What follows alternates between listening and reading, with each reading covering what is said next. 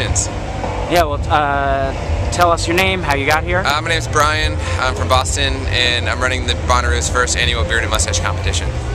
This is the third trip on my leg. I started in San Francisco doing a benefit for kids with cleft palates, and we had some world beard champions there. And followed by that, I went to Oregon to compete in national beard and mustache competition. Competitive bearding. It's a serious sport. There was over maybe 300 people, and they tried to break the Guinness Book of Records for most beard and mustaches in one spot.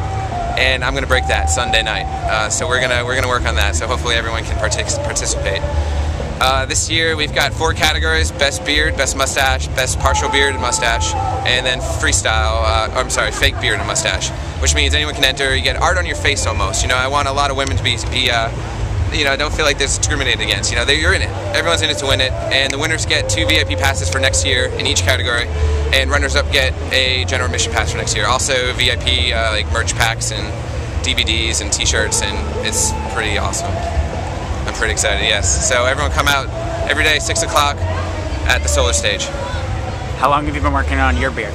This is actually 1 year old since last Bonnaroo, and if you notice, it can curl around. It's not waxed right now, so we may do a little upkeep later, but I have not strayed from the style for 1 year, since last Bonnaroo. And Les Claypool, he's here today, and also Conan O'Brien. If you're watching, please come out to Solar Stage and represent. Thank you.